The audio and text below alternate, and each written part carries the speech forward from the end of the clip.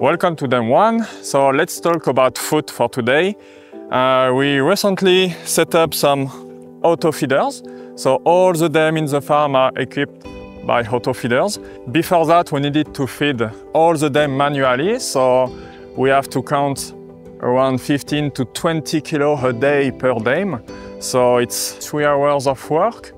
So now with the auto feeders, we can put 50 kilos of food inside, which for last 3 or 4 weeks.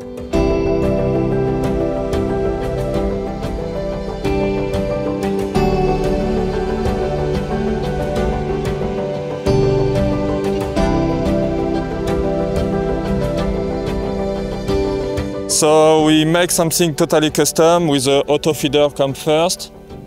We put the solar panel on the top, so we build all the frame, all the screw. So we had as well an external battery to run through the night if we need it.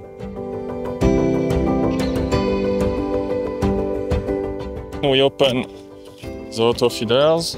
We can see inside how many pallets we got, so we can hold until 50 kilos inside.